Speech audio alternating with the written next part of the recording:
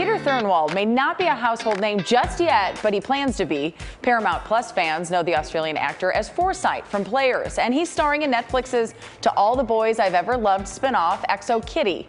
While visiting LA, he sat down with me and revealed acting has become deeply personal. We thought we'd bring you to Beechwood Cafe, a Hollywood staple. Yeah. Peter Thurnwald met us for coffee at the very colorful and historic Beechwood Canyon hotspot, Beechwood Cafe. What are you gonna get? Oh my, that is so many coffees. With so many choices, Thurnwald opted for black coffee and admitted the cafe reminded him of Sydney Breckie spots. What I know about Australians is you guys can be coffee snobs. And I'm the biggest coffee snob. So I need you to try your coffee. Okay. With no milk or sugar or anything. No, you're drinking it black. It's gonna be, yeah. That's how you ordered it.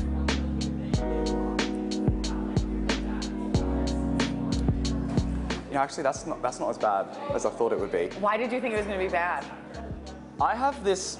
Okay, the first time I came to America, I ate at a Denny's, and I had the Denny's coffee, and it really just felt like I was drinking like liquid charcoal. So that was nice, and I feel like I'm scarred forever from there. While we're far away from a Denny's, Thurnwald is far away from home in LA in more ways than one. You were born in South Korea. Yes. And you were adopted. I was. By Australians? Yes.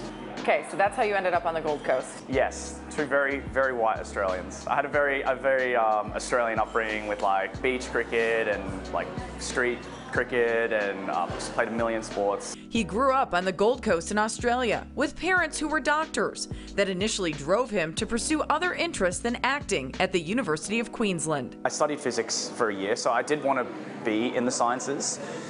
You gave it your best shot. I did. He quit and applied to Western Australian Academy of Performing Arts in Perth, the same school to produce actors like Hugh Jackman and other famous Aussies. So far away, it's this little bubble, and you do get some really great actors. I think like our latest kind of notable alumni, which is like Sam Corlett, who is doing Valhalla at the moment, and Dacre Montgomery, who is in Stranger Things, and he's doing amazing things for himself.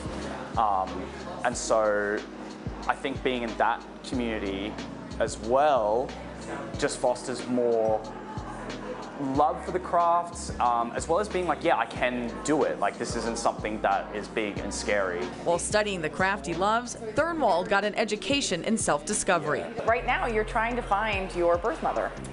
Yeah, and that kind of all happened. I had a very early quarter-life crisis. So when I was 18,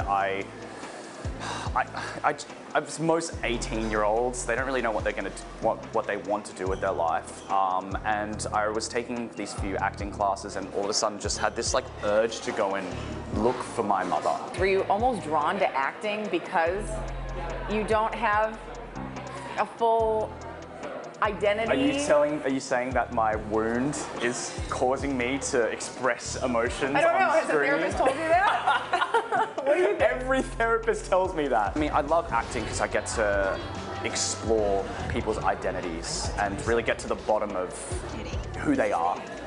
And I think maybe there's definitely a correlation between that and my adoption, not quite really understanding who I was for a very long time. Ready for the big presentation? Fresh out of school, Peter was cast in the Australian hit show Bump. He then went on to the role Foresite in the CBS Paramount Plus League of Legends show Players. With greatness comes high expectations. And now fans can catch him in Netflix's To All the Boys I've Ever Loved spinoff, XO Kitty. It's about Kitty Songkabi, who flies over to Korea to attend the Korean International School of Seoul to basically be with her long-distance boyfriend, and it doesn't really end up as she would expect. It may just be his most personal project yet.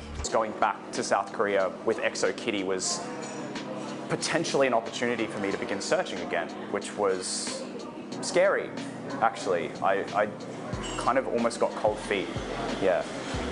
So how did you get over that? Well, immersing myself in Korean culture again, I think healed a bit of that, that yearning to wanting to find her, seeing the buildings and the signs and everything. It just kind of, I felt this like sense of pride being back and seeing people that looked like me, were talking Korean, it definitely scratched the itch. A lot more than I thought it would. Is there a hope that maybe your mom watches, sees it, reaches out, kind of has a memory? I don't know anything about her at all.